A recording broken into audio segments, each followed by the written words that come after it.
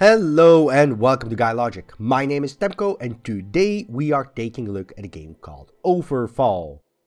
Now the game is coming out on early access on March 1st and you might be wondering, say Temco, why are you reviewing a early access title?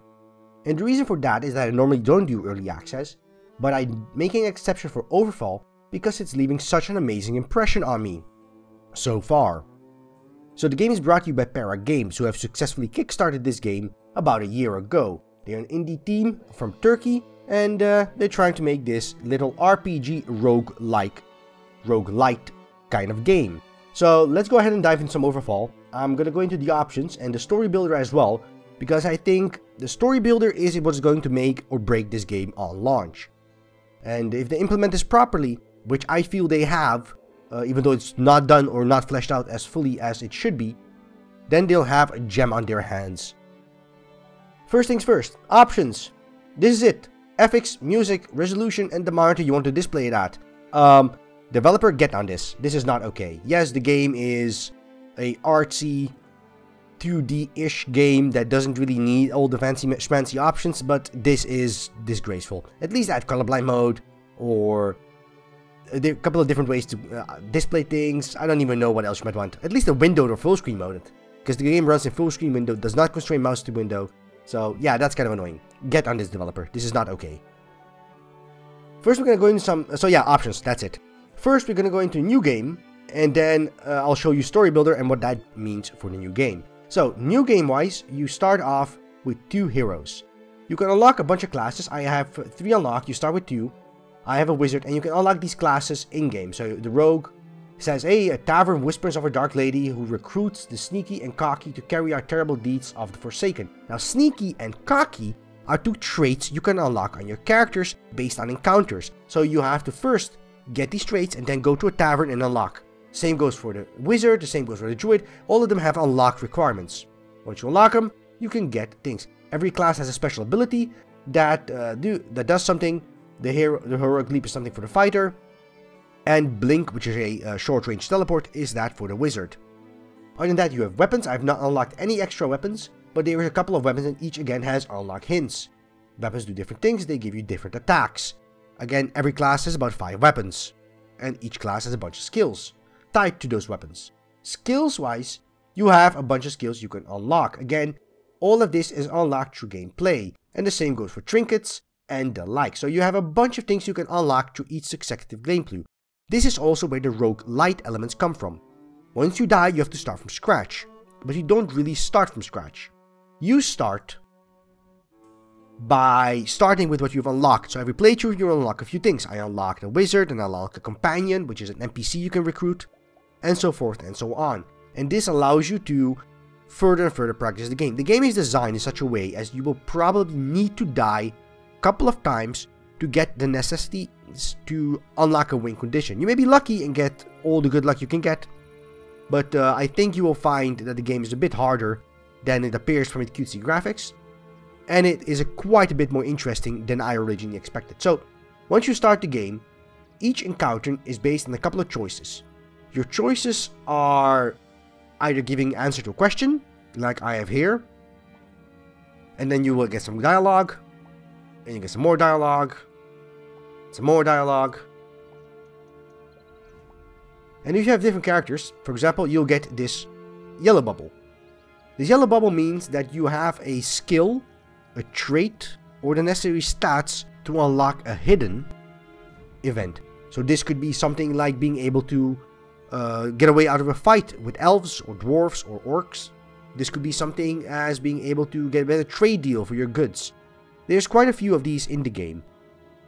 So if I press this, they'll say, well, I'm going to give you this, which is 2 frag. I'll get to that in a little bit. So if I didn't have those stats or the requirements for that, I would never get that option. I would be able to get this item on the start of the game. That's it. We start off, and then the game says skip the feedback.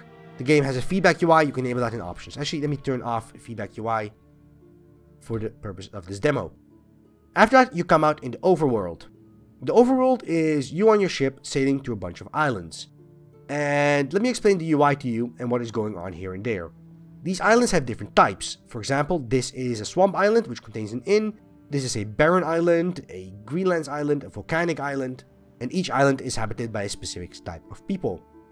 You guessed it, you have dwarves, you have elves, you have orcs, you have goblins, you have hollows, which are cursed humans, or undead, and you have the Forsaken. The Forsaken are the undead, and the hollows are beastmen, so cursed humans. Each of them you have reputations with. You gain reputation by doing objectives and quests on these islands. And you're time-bound as a mysterious invader is pouring out, and they are trying to kill you. And they might, actually. They might. So, let's dive into once you reach an island, you just let me sail to an island, and I've reached an island. Once you reach an island, encounters start. If you're in an inn, you'll start going to inn, you can order food and talk to some people. If you're in a bazaar, you can trade. And if you come to any other island, you either get sent off because you're on a settlement island and you do not have the reputation to be there, or you get one of a ton of randomized encounters. I mean a metric ton. This is one I haven't seen yet, and I'm, I think, 17 hours into the game, so that's a lot. Okay, so let me explain the UI and how it goes. Again, the same here. There is two choices. I can either agree to help the cute hollow puppy to bring him a bone to chew on, or I can leave. I'm gonna agree to help. It says there's a graveyard nearby and you can dig up a bone easily. Well, let's head to the graveyard. Now, you're in the graveyard and pick a spot to dig. You have 3 spots. I'm gonna just dig to the right. Seems reasonable. And there we go. There was a bunch of undead buried there, and I've disturbed them, and now I have to fight. And this is a good moment to go into the combat mechanics, the health mechanics, and what like. The health and combat mechanics are based on your character's stats. For example, if I go up here to Christian, who is a fighter, he has accuracy 14, defense 10, health 28. And Jillian has health 22. Initiative, speed, critical chance, his trinkets, all of these play a role in what they can do. And you can upgrade these trinkets, as I said earlier in the game, where you also select your class and the like. You can also look at the enemies and see their stats and see what they have. To perform an action, combat is split up in 3 actions, 3 parts. First, there's movement. So if I want to move forward, I can move a couple of tiles forward in this hex-based system, followed by a buff, utility, or attack. So I have no way to reach him, so I'm going to buff myself. There we go. And these go on a cooldown for 2 turns. And then I have an attack. Because I'm melee, I do not have a way to do attacks, so I can press the skip button, and that's it. I'm going to have my wizard move forward as well, but he has a attack I can reach, which is a stun. Now, he casts a stun on him, which triggers chilled and immobilized. And here, it only triggers immobilized. Now, chilled halves the critical rate. So these guys, if he crits, if he has a crit chance, it is halved. And he's immobilized, so he cannot move the next round. So there's that. Also, I have an attack. I'm going to do lightning bolt because that too is AoE. And hit them both for a bit of damage. Their turn. They're not allowed to move. He buffs himself. That's it. He does a attack. He has range. And he can do that. Next up is Heroic Leap. I'm going to jump in here. Do them a bunch of damage. Incapacitate this dude, which is also an ability I have, which applies this time when immobilized. And you can see all these buffs and debuffs appear on the screen. You can read them slowly and carefully. So the game is really more of a strategy game combined with RPG than it is a roguelite. In rogues, you don't really get items, and that's really it. You get items and you have to upgrade these items later on in the game. You don't really unlock skills in most situations. Here, your skills and your strategy on how to fight enemies is really important.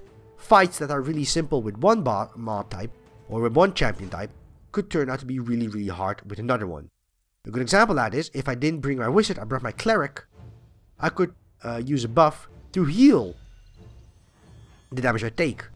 So that's really important. Now I buffed him, and I'm just going to do some more damage on this dude. There. Thunderbolt does a bit of damage. So that's how combat goes. And you can see how these dudes got a bunch of damage. He has fear. And this one runs away a little bit. And damages me here. Now this one ran away. So that's kind of annoying. Because it's his turn now and he can't get in range. I used my leap earlier. So that was not my best move. But I can break this and unlock a bunch of stuff that way.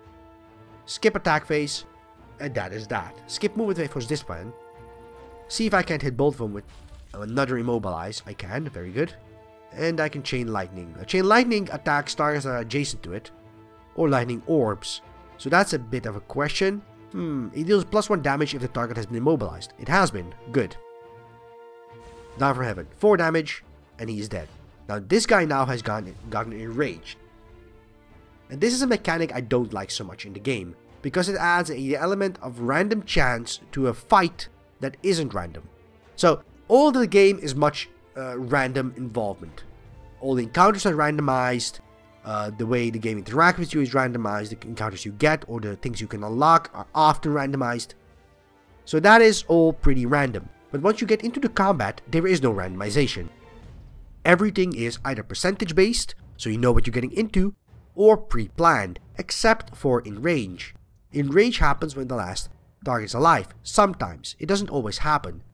And that is really annoying because it prevents you from planning ahead properly for a fight.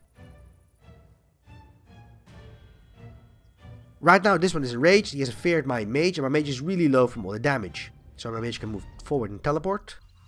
Because thankfully he can do that. He can buff himself. And do Thunderbolt. There we go. This land moves, runs away again. So it becomes a bit of a game of chase the monkey. Oh damn, that hurts. Thankfully I have jump again. Get in there. Incapacitate. And execute. There. Now, after combat, you sometimes get these traits. For example, Christian, which is my fighter, has unlocked the trait Rigorous, which increases his accuracy. And you can unlock these by fighting, by performing quests, by interaction. You get them on a random set of events. And these either make your character better, but they can also make your character worse. One I had previously was after a very long fight where my fighter was at very low hit points the entire fight. He got the trait Craven, which would make him do a fear check whether or not he would be terrified at the start of each turn. Obviously not exactly a good trait. Now I haven't found ways to remove traits from the game. If you're playing and you get a trait, I'm not sure how you can remove them. I haven't found a way to do that. But as you see, I just got Hollow Reputation +1 and I got 6 frags. This is as good as any moment to talk about the resource and currency in the game. The currency in the game... Oh, I'm getting bored actually. This is going to be a fight I lose. The currency in the game is frag, which you use to buy stuff on a bazaar or food from a tavern. Then you have dust, which is something that is used for a few things. You can use it to upgrade skills when you meet trainers, which sail around the world. So if you want to upgrade your fighting skills or your mage skills, you can do that using trainers, and you need dust for that. Then you have runes. You can use these to resurrect people that have died on altars, and you can also use them to cast protection on characters that have not yet died. So that's pretty impressive. Also, you use them to hire companions. You can have up to 2 extra companions, bring your party to a total of 4. And lastly, you have food, which is the thing you eat to heal your party, which I haven't done before, and now I got attacked by these guys. So that's kind of wank. It's also important to note that I'm gonna die here because I can't fight him at this low health. So he's gonna surrender and lose my progression. I haven't unlocked anything this turn. I have 32 score. That's really it. Restart the game. Go straight back to the start and you restart once. This is really how the game tries to portray yourself going forward. Now you can change your character names left and right. That is really it. So what makes this game so interesting and so great to me? The overworld has a 5-stage story that unlocks as you gain reputation and as time progresses. So the more you sail, the more time progresses and the more things unlocked. Those guys that just attacked me, Aldevarn, they're the big evil bad guys as far as I've seen, that slowly take over all the islands. So there is definitely a time constraint bonus. Each run will last you between mine, which was just 10 minutes, up to 3 or 4 hours, which was my best tries. The game also has a ton of replayability, obviously, because each run you can focus on unlocking things, you can focus on completing the story, you can focus on exploring different avenues for attack, or just different class combinations. So this gives you a lot of replayability. Now if I go back to the main menu, there is a story builder. All of these things combined make for the game. Each island is a contained experience and story in and of itself. There's a bunch of islands in the game. I think there's around 200. But you can add more. You can add more through the Steam Workshop. And I'm going to show you how that works. And this is something they're still developing, which is the main reason the game is in early access. So this is probably the part that is still subject to change. I do not expect the game experience overall to change much from now to release. They have said that the core gameplay loop they have implemented, which is that which you see, sail from island to island, encounter, decide whether or not you want to do anything to that encounter, gain reputation, and proceed from there. They have not decided if they want to add anything there, but what is probably going to happen will be that the story builder is going to change from here on out. So let's dive into the story builder, and I'll tell you how that works and what is going on there. As I said, the story builder is probably going to be where the game gets most of its longevity from. Obviously, the game has a bunch of encounters in the game in and of itself, and these are pretty well done overall. There's a couple of lame ones here and there that are kind of annoying, but the general quality of the interactions is pretty interesting.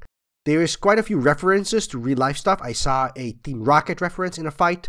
I saw a reference to Street Fighter somewhere. I saw a couple of references that I noticed, and I'm really bad at noticing references. So there's very many really interesting fights that'll make you giggle or laugh when you meet them for the first time. But all these things will obviously eventually make you bored. You've seen all the encounters, you know what is going on, and you can know what you can expect from them. In comes the story builder mode, which is their answer where they say, players, go wild, you can decide how the encounters go. So let's go and go through the tutorial. If I load this file, which is the file they made, they have created an example encounter, and from there, you can have a bunch of options available to you. Now, this part really needs a ton of work. The game's performance cans down here.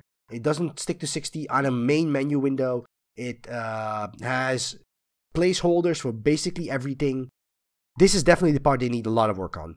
But the idea here is that you get an encounter where you have a bunch of narrative, where you have the requirements to enter this narrative. So maybe there's a requirement to have a fighter, or maybe there's a requirement to have a mage, or some other requirement.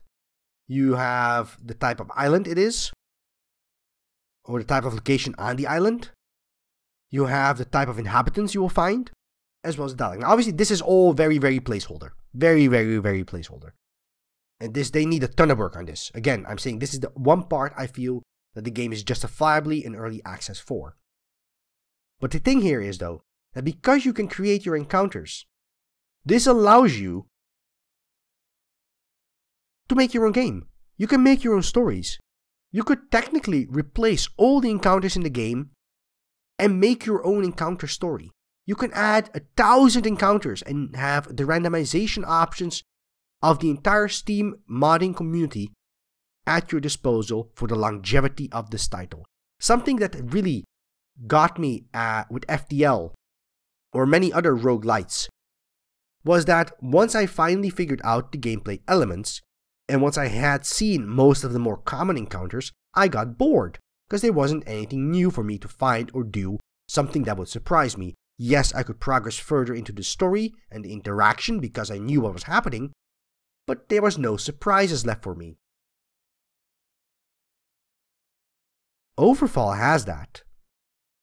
I can look on Steam right now, and the developer has added a demo environment where they have uploaded a demo encounter, which is this one. But they've overall uploaded 12 encounters they felt weren't good enough for the final cut of the game. They've uploaded on the Steam Workshop as an example. These are 12 extra encounters that are not in the game. You can just add them if you want. If you don't think, no, if developers tell me they're not up to quality, I'm not going to try them. But if you say, I need more encounters, even if they think they're bad, maybe I like them. You can add those encounters. And you can make them yourself. You just saw it earlier. If I go back, it's over you. You can publish this to Workshop.